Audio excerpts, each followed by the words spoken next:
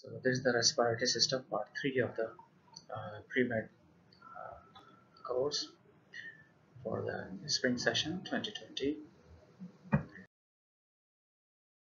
Yes, these are the objectives. By the end of the session, the students should be able to discuss anatomy of the pleura that contains the visceral pleura, parietal pleura, and pleural cavity. Describe the anatomy of the tracheobronchial tree. Describe the anatomy of the lungs in terms of location, shape, lobes, fissures, hilum, root, and another objective is discuss the bronchial and pulmonary circulation. This is important. Describe the diaphragm in terms of attachment, parts, opening, and the nerve supply. This slide we have the pleura and the pleural cavity. Pleura, just like the peritoneum and the pericardium, is a double layer of uh, squamous type of epithelium that is called as mesothelium. So it's a mesothelial membrane, and it is a double layer, the inner and the outer. The inner runs along with the surface of the lung, and the outer runs and attached with the outer wall of the thorax. So when we say outer wall of the thorax, so wall is called parietal. So this layer is called parietal layer, and the inner surface of the lung is an organ, and in Greek we say viscera. So that's why this layer is called as the visceral layer. So we have got pleura with two layers. This here, the short one, the blue color that runs on the surface, the visceral layer, and the red that is outer one. And this outer parietal, it runs and it attaches to the inner surface of the thorax. So here we have got the rib cage. So it runs on the inner surface of the thoracic rib cage, and this area is the inner surface of the diaphragm, and this one, the space between the two lungs where the heart is located, this space, like here, this space is called as the mediastinum. From the top to the end, this area is called mediastinum. So the parietal pleura that is here facing this mediastinum, so this is called mediastinal pleura, this is called this costal pleura, and this one is called diaphragmatic pleura. So but these three names, mediastinal and parietal, costal and diaphragmatic, they are named for the parietal pleura. For the visceral pleura, we don't usually name like this, we just say it's running on the surface. The pleural cavity is formed by the parietal pleura, visceral pleura. The pleura lining the thoracic wall is the parietal pleura, and the layer that runs on the surface is called as the visceral pleura. Now between these two pleurae, we have got a space, and that space is called as the pleural space. Just like the pericardium double layer, and the space between the two layers of the pericardium, visceral pericardium and parietal pericardium, the space is called pericardial space. Similarly, in the abdomen, peritoneal cavity, peritoneum is again a double layer, parietal and the visceral, and the space between these two is called as peritoneal space. So here again we have got the pleura, with the space between the visceral and parietal pleura, that space called as the pleural space. And space means the cavity, it is also called as pleural cavity present between the two layers. And what it contains in the space, it contains a fluid. That fluid is actually a very thin film of fluid, and this is a serous fluid because this membrane, the pleural membrane, is also called as the serous membrane because it secretes some serous type of secretions. Because you know secretions are of two types, mucinous and serous. Mucinous more lubricated and more oily, and serous is more water and electrolytes based enzymes, right? So here it is more water and electrolytes, serous type of secretions there by the serous membrane. But it acts, that slide one, that fluid, that is a serous one, that acts as a lubricant uh, and helps to hold the parietal and visceral pleura membrane together. So sometimes there are two functions, just like here it is mentioned that pleural membrane, they hold the parietal and visceral pleural membranes, means they are using for sticking together not to be apart, because when the parietal pleura is lifted along with the thoracic cage during inhalation, the sticking, that is sticking with the visceral pleura. So visceral pleura is also lifted up with the thoracic rib cage, and visceral pleura, since it is stick and running on the surface of the lung, so lung is also lifted up along with the lifting of the thoracic cage. So that is very important. Then parietal pleura is highly sensitive to pain, and visceral pleura is insensitive to pain. Pain, this is one of the general type of sensation, and for general or special, for every type of sensation there are some receptors. So this is a general sensation, and the pain, for the pain there is no specialized receptor for it. But how it that sense the pain, the terminal axon, the terminal part of the axon, it is totally, there is no myelination. Unmyelinated and myelinated both have got the Schwann cells, but here this terminal end is called as free nerve ending, and this free nerve ending is without Schwann cell insulation. So they are very sensitive to the uh, pain type of sensation. So they are called as free nerve endings. So wherever the pain is sensed, it is sensed without any special receptor, right? The nerve, they don't have the Schwann cell covering, so axon is directly in touch with the surface, and anything happen, stretching or things, damage, it is sensed very quickly, very powerfully. So out of these two layers, the visceral is insensitive. If you cut the visceral layer, if there is any disease from inside of the lung and is coming only touching the surface of the lung, visceral pleura, it the person will not feel pain, and that's why most of the tumors and cancer of the lung is senseless till it touches the parietal pleura. Parietal pleura is sensitive.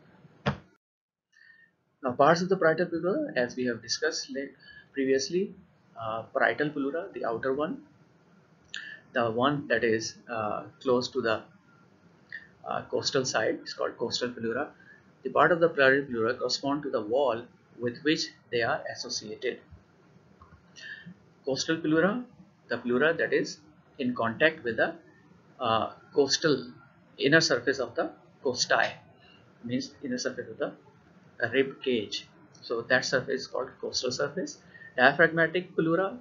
So diaphragmatic parietal pleura is actually is the pleura covering the superior surface of the diaphragm. Mediastinal pleura, the pleura that is facing the mediastinum. So this area, this is the mediastinal parietal pleura, right? Because this is the hilum with the lungs, bronchi, and the pulmonary artery, vein, lymph, nerves, and this whole area, this membrane parietal is facing the mediastinum, so it is mediastinal pleura. And this one, this area that is touching the diaphragm, the lower side, so this is called the diaphragmatic pleura. And what is here between the ribs, so it is called as the costal pleura. So costal, diaphragmatic, parietal, all three, they are actually the parts of the parietal pleura. Then there is another one that is called a cervical pleura, is the cervical extension of the pleura. So at here, if you see here, you can see this is not facing anything. It is above the level of the first rib, and they are above, they are in the neck actually. So in relation to the neck, this portion, this parietal pleura is called the cervical pleura. Then pleural recesses. Recesses means narrow spaces. Pleural recesses are potential spaces within the thorax. Potential spaces means just like when we say to someone, yes, this boy has got the potential to get first position in the class, right? So potentials are something that is hidden, it is not visible. So we say that there are pleural recesses that are potential spaces, means there is some extra space, but that space is empty actually, right? So when the lung fully inflate, when you take a very deep breath, your lung size also increases. So where this balloon like new lung will go, it must have some space to move, otherwise it will rupture the thoracic cage. So what will happen, lower down the diaphragm, so the lower portion of the below the lung, there is a space in the parietal pleura, so that the lung when inflate, can you see this yellow color? This yellow color is actually the parietal pleural layer, and this purple color, this is the lung itself. Always remember that the lung ends at thoracic vertebra. This is the posterior view, the scapula, and this is the spine of the vertebral column, the posterior view, and the posterior view T10. T10, 10 thoracic vertebra. This is the last limit of the lung itself. But the with the lung, the visceral pleura ends with the lung, but the parietal pleura, it hangs down up to 2 vertebra below T12. So the from the back side, T12 is the lower limit for the parietal pleura, while the visceral pleura, it since it is running attached with the surface of the lung, and lung ends at the T10 level, so visceral pleura remains on the upper side, and between the visceral and the parietal lower limit, this space is called as the recess, right? So this recess is here from the posterior side, and if you see from the front, you can see this yellow color area, right? So this yellow color here, particularly on the mediastinal side, so this is another potential space. So lung can expand anteriorly within this space, within this recess, and lung can also inflate, and when it is fully inflated, it can go down up to the T12 level, right? So this is the potential space within the thorax, where 2 layers of the parietal pleura lie in close apposition. So here if you see the yellow color, this yellow color is actually the parietal pleura. So parietal pleura from the back side and the parietal pleura from the front, you will see uh, in the next slide, hopefully. Costo-mediastinal recess is between costal pleura and the mediastinal pleura. Now, what is costal pleura and what is mediastinal pleura? Costal pleura, the anterolateral surface of the lung. So pleura of this side is costal pleura, right? And the mediastinal is facing the mediastinum. So there is an angle here. He's talking about this pleura from vertical, right? So this border, this is the junction between the costal surface and the mediastinal surface inside. So this is the yellow colored space. This is called as the costo-mediastinal, because costal and then mediastinal, where these two surfaces they are joining, this is called the costo-mediastinal recess. So recess is the space within the two parietal layers of two surfaces, the costal surface, the costal part of the parietal layer, and the mediastinal part of the parietal layer. They merge over here. So this yellow color is a merger between the costal and the mediastinal. Similarly, if you go down here with the diaphragm, in relation to the diaphragm, particularly here at the back, you will find costal, right? And then on the front, you will find the diaphragm. So diaphragm is here. So between costal and the diaphragm, the inferior surface, this yellow part, not this yellow part, inferior part, here you will find this is a junction between costal and the diaphragmatic parietal pleura. So this yellow color, this is very good, costal and diaphragmatic. So since it is going down, so here in the down area, in the yellow portion, it is totally comprising of the parietal layer.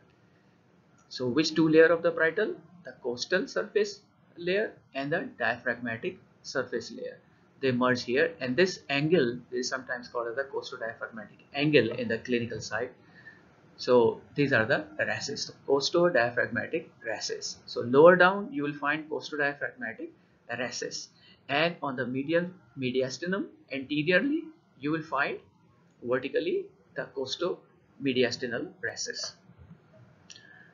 So costodiaphragmatic recess is between diaphragm and the thoracic wall, parietal pleura. The borders of the lung extend into the pleural recess. During inspiration, pleural effusion can collect in them. So what is the purpose? Previously I have discussed you that during full inflation of the lung, expansion of the lung, that lung can go into this potential recess. So this recess is costodiaphragmatic recess, and this recess is called costomediastinal recess. So yellow here and yellow here. So there are two recesses.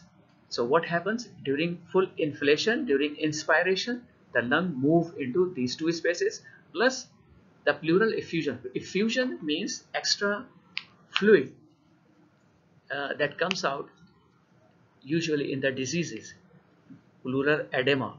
So commonly known as pleural edema. Whenever there is a heart failure and back pressure makes the fluid tension in the capillaries here in the lung, and there is more diffusion out into the tissue, so that extra fluid will accumulate in these potential recesses.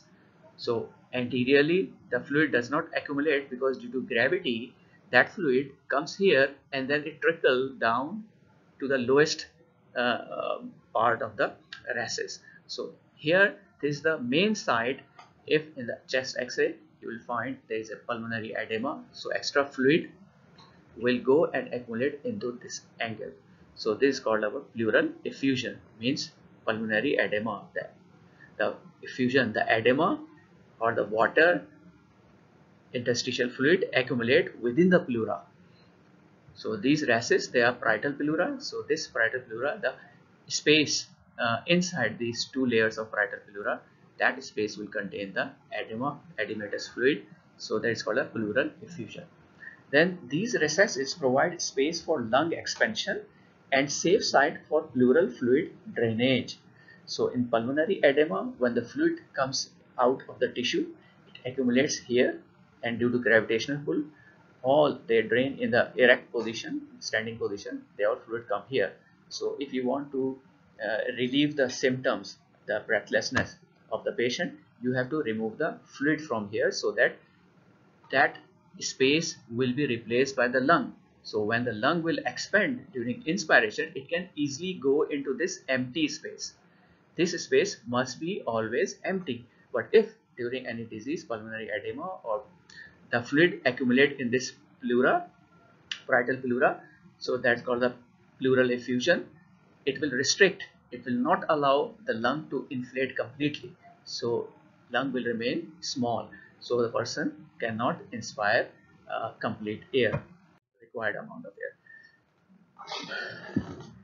Then the trachea anatomically 10 centimeter long, fibrocartilaginous tube. What do you mean by fiber and cartilage? You know cartilage, there are three types: hyaline cartilage, elastic cartilage, and reticular and fibrocartilage. So fibrocartilaginous tube. So this uh, tube contains fibers and the cartilage, but here the cartilage type is hyaline cartilage. So hyaline cartilage, elastic cartilage, and reticular cartilage.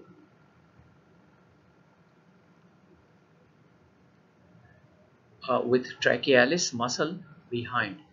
This is the cut section, and in the cut section you will see this is the hyaline cartilage C shape, right? It is not a complete circle, and the deficiency in the circle, that is all filled by a muscle. So this is the muscle called as trachealis muscle. Trachealis muscle, its two ends, they are attached with the two ends of the hyaline cartilage, right? So it has purpose. So sometimes it contracts and it make the lumen of the trachea smaller, constricted, and also it also helps in the movement, diastatic movement of the esophagus, because esophagus is here and the posterior side. Extends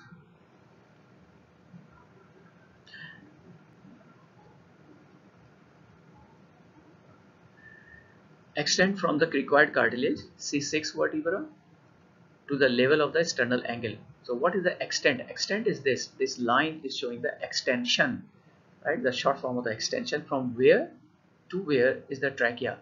This is the larynx, right? This is not the trachea. So below the larynx, the trachea starts at C6. Which level? Cervical sixth vertebra, and it will end where? Here. When it divides into primary bronchi. So they are not trachea. So trachea is here. So what is this point? This is another imaginary point that sometimes we have discussed, that this imaginary line attaches anteriorly with a manubrosternal joint anteriorly, and posteriorly that imaginary line, it runs horizontally backward and touches the intervertebral disc. And which intervertebral disc? It touches the intervertebral disc between T5, T4 and T5, right? So this is the extension of the trachea from C6 to the point that is called as the level of the sternal angle. So that imaginary line that touches anteriorly with the manubrosternal joint and posteriorly with the disc between T4 and T5, thoracic 4, that's it. That line, that level is called the level of the sternal angle, because this manubrosternal joint, it is clinically called as the sternal angle, because it's composed of two limbs, two parts. Now, made up of 16 to 20 incomplete cartilaginous rings. So, can you count this cartilaginous rings? So, how many they are? They are about 16 to 20 incomplete. Incomplete means like this, means it is not a complete circle. The sense of the word incomplete is incomplete circle, right? So C shape is called as C shape cartilaginous rings. So these rings, they are incomplete rings which provide rigidity to the tracheal wall. So it gives rigidity. Rigid means stiffness, so that this wall will not collapse. Just like here behind the trachea is the esophagus, but esophagus, in the wall of the esophagus there is usually no cartilage. So what happens? This muscular tube of the esophagus, it is usually collapsed. It is closed all the time, except at the time of when the bolus is passing through peristaltic movement, right? So all the time esophagus is closed. Normally trachea is never closed. From the time of its function starts at the time of delivery till death, this or after death, it also remains open. Trachea don't close it, and ensure that the trachea remains open at all the time. At the level of the sternal angle, the trachea bifurcates. Sternal angle, this one. So this is the imaginary line anteriorly touching the manubrosternal joint, the sternal angle, and posteriorly it attaches with the intervertebral disc between T4 and T4 and T5. So at this imaginary line, this trachea divides into two primary bronchus. It bifurcates, means divides into two, into right and left primary bronchus. Carina is here. If you pass a bronchoscopy in medical terminology, you have seen, is a process of visualization of the bronchi.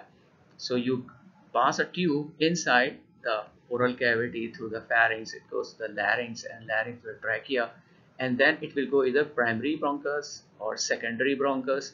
So visualization of the bronchi. So this tube, when this tube comes here and it has not decided where right or left it has to move, this is the picture. So this is the complete picture of two openings, right? So one is going on the right side, the other one is going on the left side. The right one is more diameter, bigger diameter, left one is smaller diameter. So these two circles, they are divided by a septum. So the septum, this wall, this is called as the carina. So this is small picture, a small word, this is the carina. So when carina is visible from inside the trachea, when you are inside the trachea, at the point where the trachea divides into two primary bronchi, at that side you will find the central septum, that is called the carina. Internal middle ridge in the lowermost tracheal cartilage. So make it middle. It is highly sensitive area and generates strong cough when a foreign body enters in trachea and touches it. So it means it is highly innervated by uh, hopefully glossopharyngeal, because that is the main one, that and the vagus that is responsible for the cuff reflex. So they are highly innervated by these nerves. So, and they are very highly sensitive. So anything that touches, just like if you observe, put something, a stick in your oral cavity and touch the stick, the posterior wall of your oral cavity. When you go, as you go and put your stick inside and tries to touch even the posterior anything, automatically everything will be closed and cuff reflex, very powerful cuff reflex will generate. That is the reflex action, the cuff reflex, and this is all just because of the nervous plexus, sensory nerves coming from the glossopharyngeal and the vagus. Same is true here for, right? Then bronchial tree. Bronchial tree,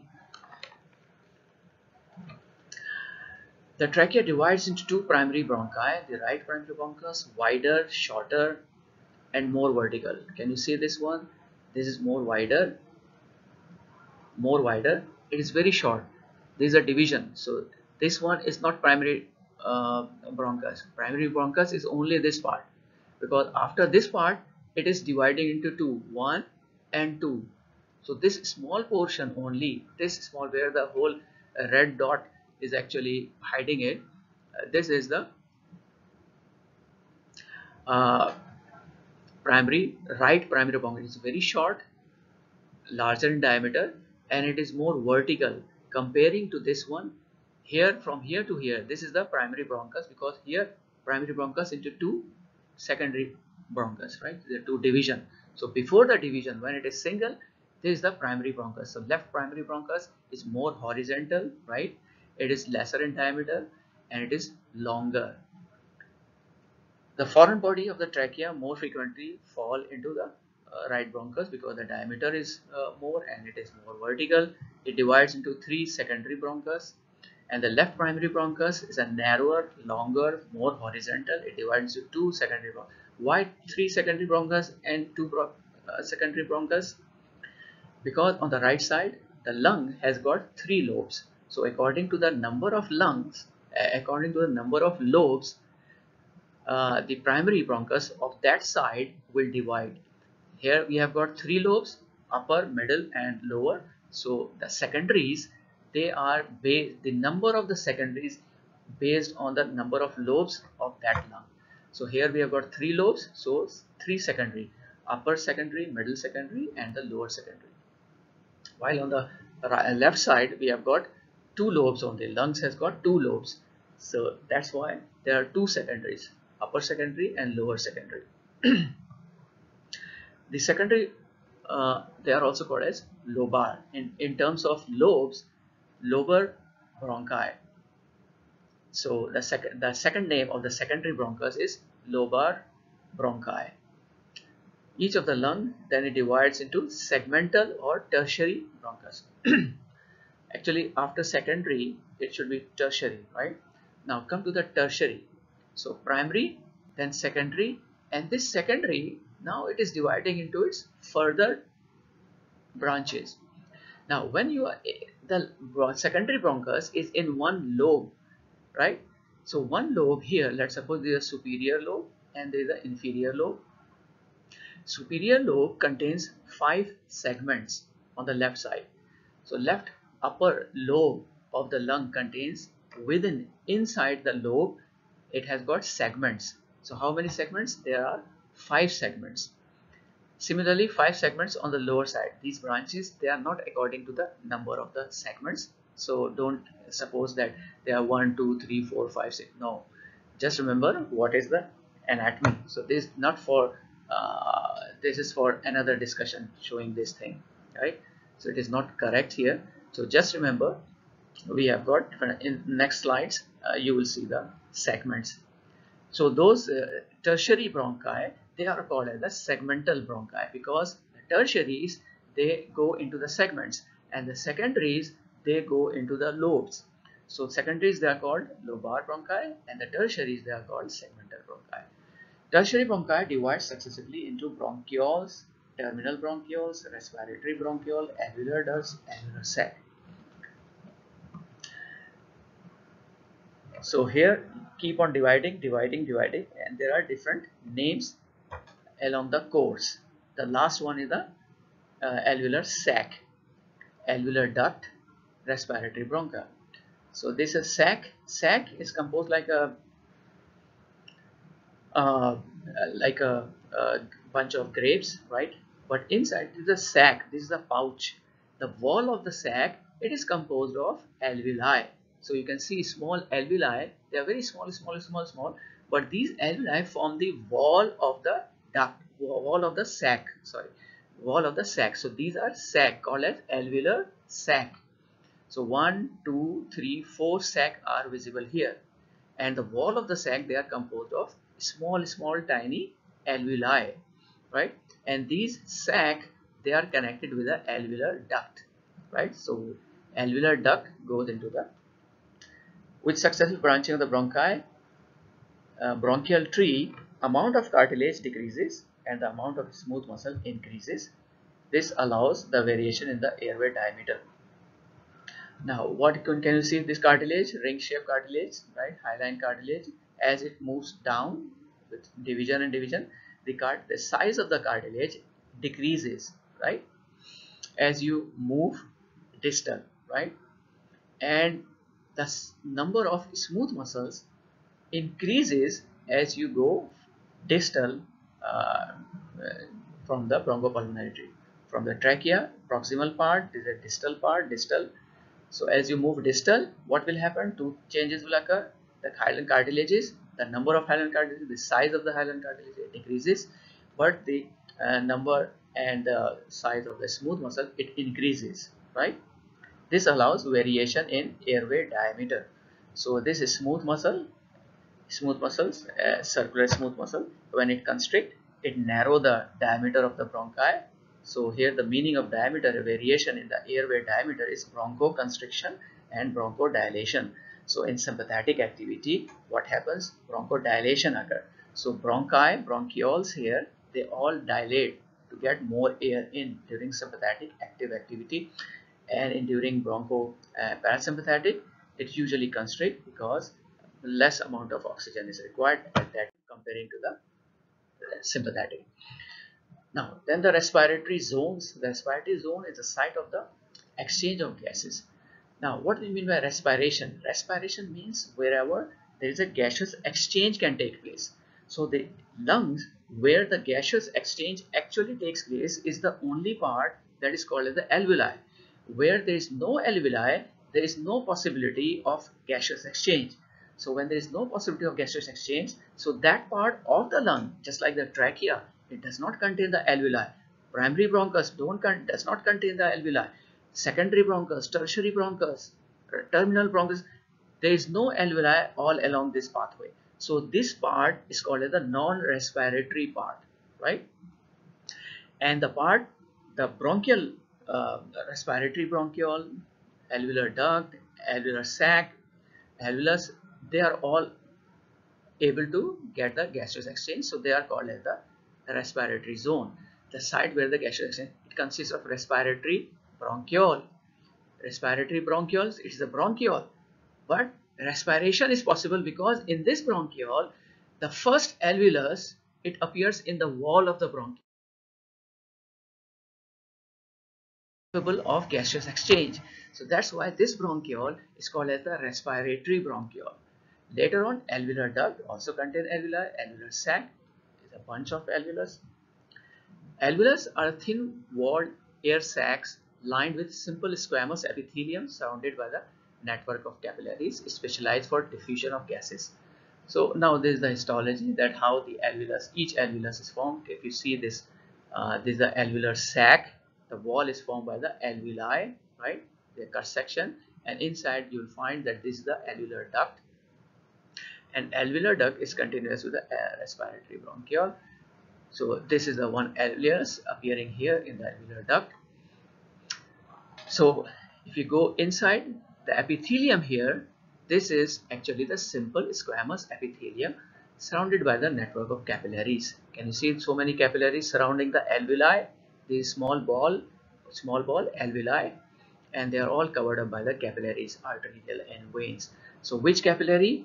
There is the pulmonary arteries and pulmonary veins. They only go to the part of the lung where gaseous exchange can take place, where it can get the blood oxygenated. So that's why when you think about the blood supply of the lung, it is pulmonary artery, but pulmonary artery only goes to the alveoli. What about the remaining part? The bronchi and the from trachea, primary bronchus, secondary bronchus, tertiary bronchus, terminal bronchus, who supply the blood to that part of the lung, because that is also a lung part, bronchopulmonary tree. So that are all supplied by the bronchial arteries, that is branch of the aorta. Chest X-ray, very easy. Dark red line marks the diaphragm. Yes, this is the, oh sorry, dark. Lung, this is the diaphragm, right? And this blue color, this is showing the space between the lungs. So this is the mediastinal space, and this black one is the actually the lung. The lungs are suspended in their pleural cavities in the thorax and are attached to the mediastinum only by their roots.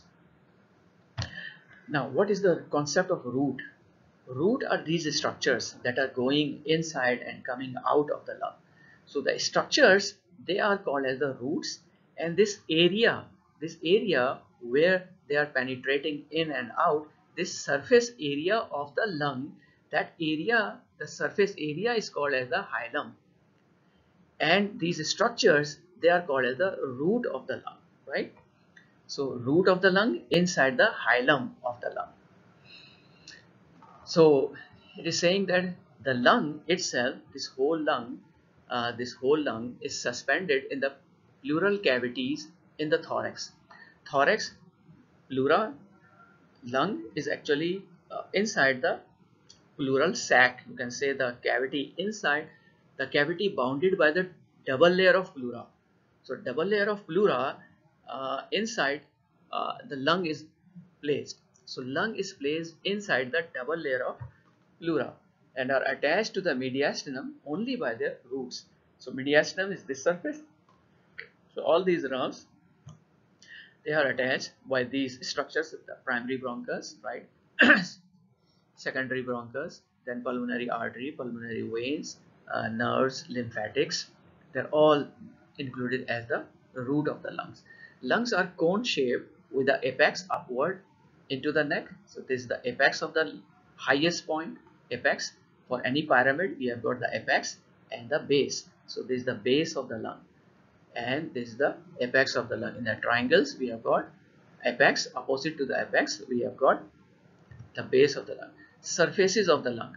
So we have already discussed the surface. This surface that are along the costal, the ribs, this surface of the lung is called costal surface. That is anterior, lateral and posterior, right? Then we have got the mediastinal. Mediastinal is the surface of the lung that is facing the heart, because heart is in the mediastinum, that is facing the mediastinum. So this portion is the mediastinal surface of the lung, because it is on the medial side towards the heart. And the other opposite side, which is not shown here, starting from here, this area, this is the hole on the back side, the costal surface. And can you see this surface? This surface is the diaphragmatic surface or the inferior surface. So this surface is mediastinal surface or medial surface. This surface is called as the inferior surface or diaphragmatic surface, and this surface is called a costal surface or anterolateral surface, going on the opposite side, and from the opposite side it comes here and joins up to this, right? So this is a very broad. So these are the three surfaces. If you come to the borders of the lungs, inferior, anterior and posterior borders. What is the definition of borders? Borders are created where two surfaces join together. Two surfaces join together, just like here. This is the mediastinal surface, and here this is the costal surface on the others. So costal surface and mediastinal surface, they are uniting here, they are joining here. So this border, this is called as a here anterior border. So this is one border. Similarly, this is the inferior surface, diaphragmatic surface, and this is the mediastinal surface. Where these two surfaces are joining, at this line. So this line is called as the border. So this border is called the inferior border. So we have got inferior border, we have got anterior border, and we have got posterior border. So posterior border is a broad border, right? So here this is the mediastinal surface and this is the costal surface. So costal surface and mediastinal surface, this very big area, this is called as the posterior border. So inferior border separates the base from the costal surface, separates the base from the costal surface. Yes, okay, from the here. He's talking about not from the mediastinal side. So this is the again inferior border, this is again inferior border, but he's talking about this border. This border is between which two surfaces? The costal surface and the diaphragmatic surface. So this is the base and this is the costal surface. Anterior and posterior border separate the costal surface from the mediastinal surface. So anterior border is this between the mediastinal and the costal.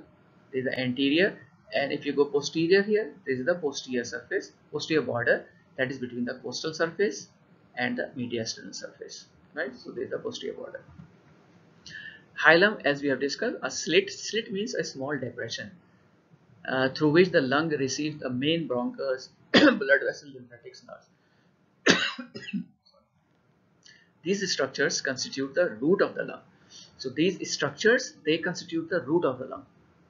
So pulmonary, primary bronchus, secondary bronchus, pulmonary artery, pulmonary vein, nerves, they are the name of the roots of the lung, right? And what is the hilum of the lung? This area on which surface? Mediastinal surface or the medial surface. The medial surface contains the hilum. Then come to the right lung. It is shorter than left because of the liver on the right side. So on the right side, the liver is very big structure. It lifts the diaphragm up and compresses the lung on the right side, right? So right side, this lung is shorter because of the lung. It has three lobes: superior, middle, and inferior. Superior, middle, and inferior, divided by the fissure. This is the horizontal fissure, right? And this is the oblique fissure. So this is very easy. So oblique fissure is oblique and horizontal is horizontal. Left lung is taller and narrower. Since there is no liver here, but the stomach is there. But how is become taller? Because this heart moves more towards the 2/3 of the heart portion is on the left side of the midline. So in the midline, 2/3 of the hard part is on the left side, while 1/3 is on the right side. So when it is 2/3 on the left side, it compresses the lung. So when it compresses the lung here, it is compressed and become more taller, right? So that's why it is called taller and narrower, because the heart tilts toward the left side, occupies more space on the side of the mediastinum. It has an indentation. Indentation means some cutting, means some impression, some cut edge. So can you see this indentation? He's talking about this. Actually, this is the part of the heart that is compressing the lung. So this compression has made a notch here, right? So this notch is called the cardiac notch, right? And so this curve on the border, anterior border of the lung, this is the anterior border where the costal and the mediastinal surface join together. So on the anterior border of the left lung, we have got a notch, a depression. That depression is due to the pushing of the heart to the left lung. So this is called the cardiac notch, right? But he's talking about a cardiac impression. Impression is created on the surface. So the mediastinal surface of the left lung, if you go inside, you will find a depression for the lung, for the heart. So heart is actually compressing. So when it compresses the mediastinal surface, look here, yes.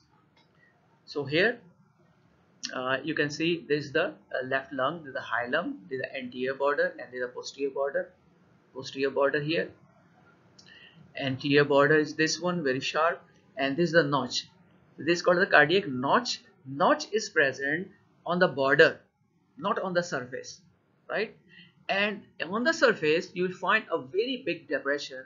This area is for impression of the heart, because heart is compressing this lung. So this whole big area, this is called a cardiac impression, and cardiac notch is on the anterior border, right? Another thing, along with the border, you'll find it is separated by a single oblique fissure. So on the left side, we have got superior and inferior lobes divided by oblique fissure only. Here we have got oblique fissure, but this oblique fissure is between middle and inferior lobe, and here the oblique fissure is between superior and inferior lobes. Then from the superior lobe of the left lung, from the superior lobe of the left lung, a tongue-like extension, lingula, projects over the heart bulge. Now, can you see this point where the cursor is there? This pointer is showing a tongue-like protrusion, right? This is a notch. The depression is called cardiac notch, that is on the anterior border, right? But this piece that appears due to this depression as a tongue-like extension. So this is the called as the lingula. Lingua means glosso, means tongue. So this is tongue-like extension. But where it is, in which lobe? Lingula is part of superior lobe or the inferior lobe? It is a part of the superior lobe, right? So this thing. Now this is the slide that I was talking about, bronchopulmonary segments. So bronchopulmonary segments are isolated anatomical function and surgical units of the lung. Each segment, they are working independently, right? So if there is any one segment that is diseased, you can remove that segment. Similarly, the lobes, they are also functioning independently. Every lobe has got its own bronchi, its own pulmonary branch, its own vein, nerve, lymphatics, right? So if there is any tumor, cancer, you can remove only one lobe. So God is very blessed with us that you don't remove all the lungs on one side, you just remove the individual lobes or the individual segments. So each segment has a segmental bronchus. So within the segments, the bronchus that is present inside the segment, they are called segmental bronchus. Segmental bronchus, which bronchus is this? Primary, secondary or tertiary? These are tertiary bronchus. So tertiary bronchus, also called as segmental bronchus. A segmental artery and the lymph vessels and nerves. A disease segment can be removed surgically without affecting the rest of the lung. So you can see, so you have to remember that on the right side we have got both the lungs contain 10 segments each. So 10 segments each, upper, middle and the lower. 1, 2, 3, 4, 5, 6, 7, 8, 9, 10. Similarly here 5 and 5. So this is very important to know, right? Then we have got the blood supply of the lung, pulmonary arteries. I told you the alveoli. This alveoli, the pulmonary artery that is coming from the arising from the right ventricle, taking the deoxygenated blood, pulmonary trunk divided into right and left pulmonary arteries. So where it goes in the respiratory system? It goes only to the alveolar part because they just need oxygen, right? So for oxygenation, where oxygenation is taking place? Only at the alveoli. Alveoli is the only part of the respiratory system that is capable of gaseous exchange because it's very thin, and you can see all these capillaries. These are the capillaries, arterial capillaries, because the artery, pulmonary artery, divides into smaller capillaries, and capillaries join to form the vein, and then pulmonary vein. Pulmonary vein is red color, and pulmonary artery is blue color. So they are anosmosing here, forming capillaries around the alveoli. No other part is supplied blood by the pulmonary. The other part of the pulmonary, they are supplied by the bronchial artery. Bronchial artery supply oxygenated blood to the lung because bronchial artery, these are the branches of the aorta, and aorta supply the oxygenated blood. So aorta gives from the trachea, primary bronchus, secondary bronchus, tertiary bronchus, terminal bronchus, or the bronchial part, respiratory bronchial, even the respiratory bronchial, because in the respiratory bronchial the wall contains the alveolus. So alveolus will get the blood supply, but the wall, they will get blood supply from the bronchial arteries. So bronchial artery get oxygenated blood and they are derived from the thoracic aorta, from the upper aortic intercostal arteries. So thoracic aorta means descending aorta, and upper intercostal arteries, particularly on the right side. Bronchial veins carry deoxygenated blood away from the lung tissue. Okay, For the muscles that are used for powerful inhalation or inspiration, first of all, for inhalation, you have to lift up all the ribs of the rib cage. So for lifting the ribs up, you have to use the first rib as to anchor somewhere so that the lower ribs will be lifted up, right?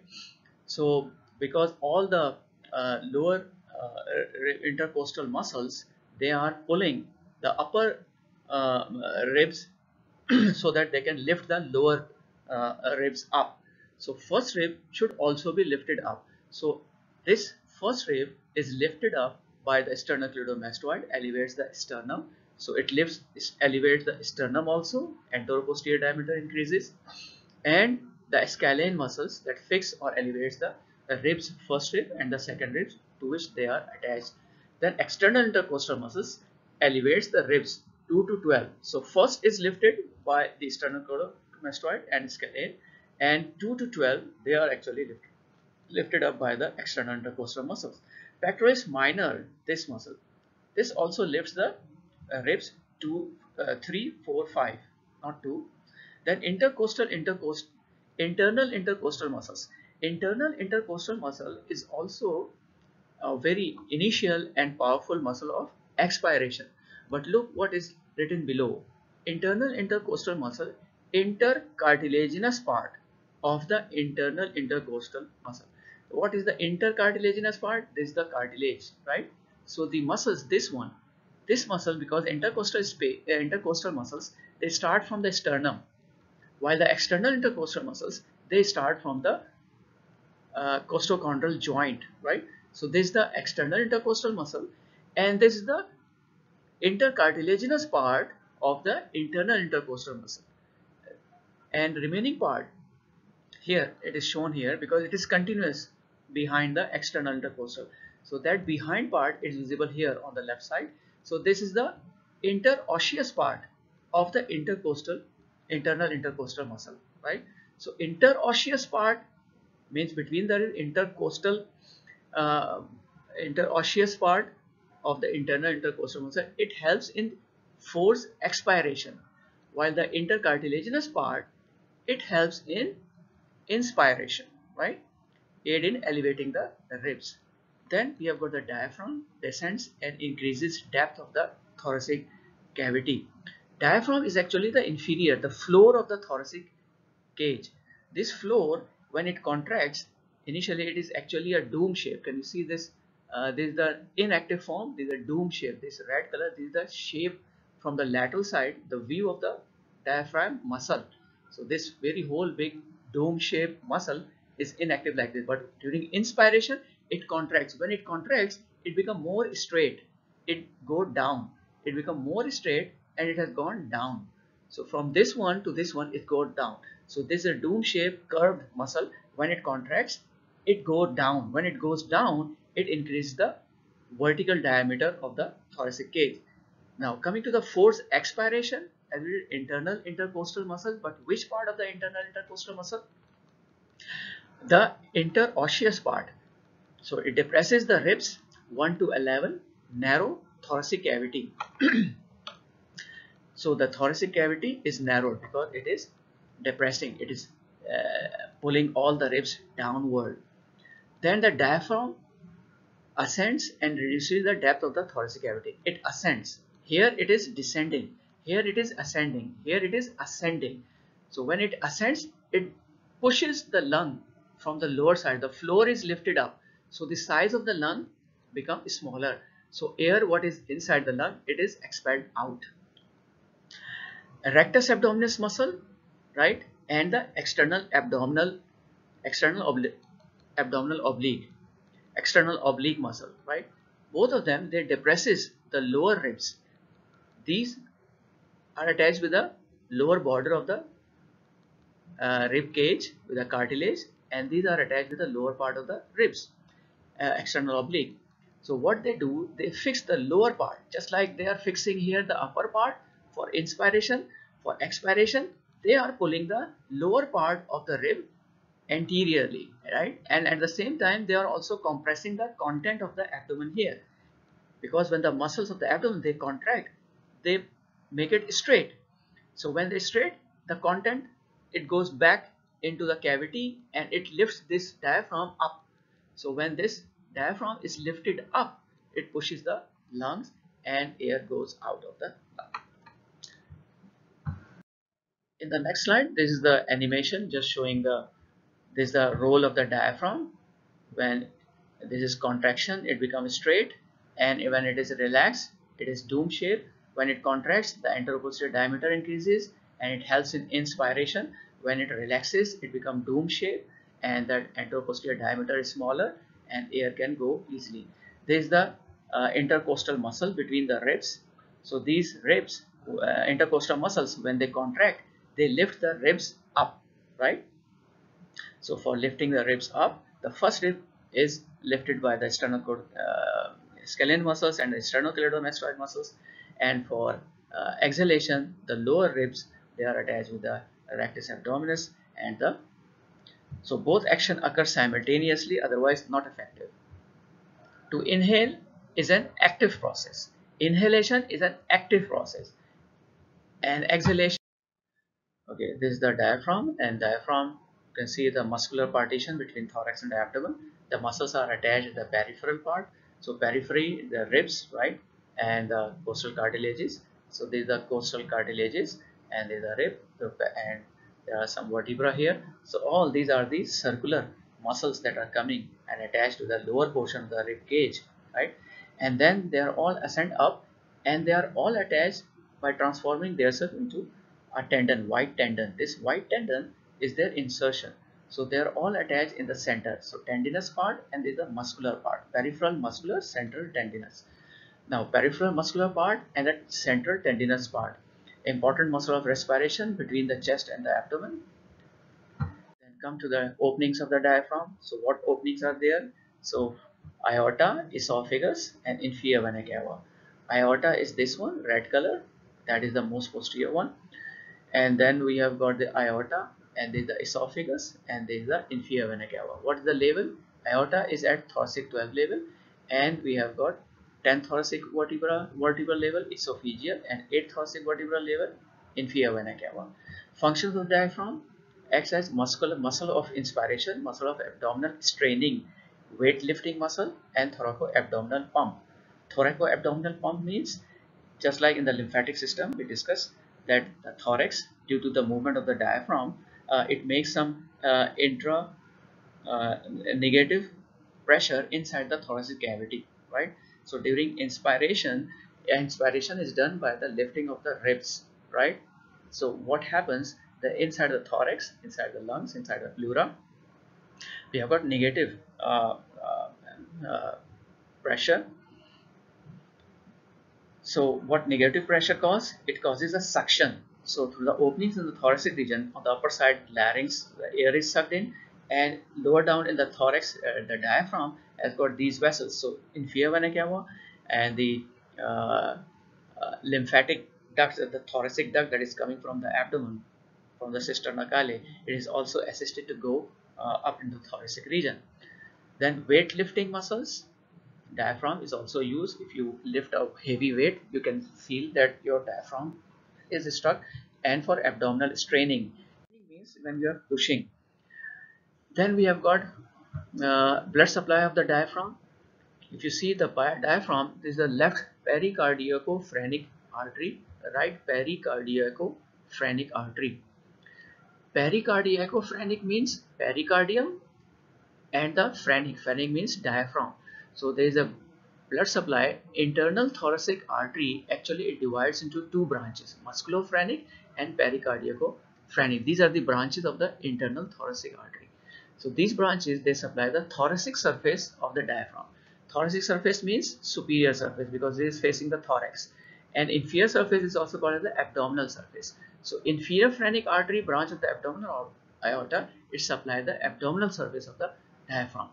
So the abdominal surface, this surface is supplied by inferior phrenic artery, which is a branch of the abdominal aorta, right?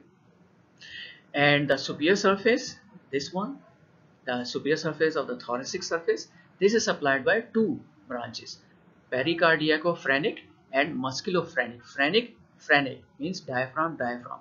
So these are the two arteries that supply the two surfaces. Then come to the veins, drains by the brachiocephalic vein in the neck and the azygous venous system and abdominal veins. So azygous venous system, it gives intercostal veins, right? Just like the aorta gives the intercostal arteries. So this gives intercostal veins. They collect together to form azygous vein, and on the right side, on the left side, there are hemiazygous and accessory hemiazygous veins. All they are intercostal veins. They drain ultimately azygous. Azygous drain into the superior vena cava at the back of the superior vena cava.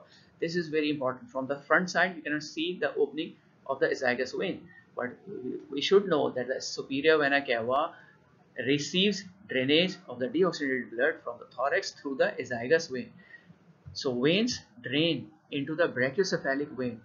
The brachiocephalic vein is which? This one is the brachiocephalic. This one is the brachiocephalic vein. In the neck. So in the neck region, by this internal jugular, subclavian, brachiocephalic. So all the veins, they are coming from the upper side into brachiocephalic and azygous vein also in the neck. Azygous venous system and abdominal veins. Abdominal veins, they are coming from the lower side because this azygous vein starts from the abdomen.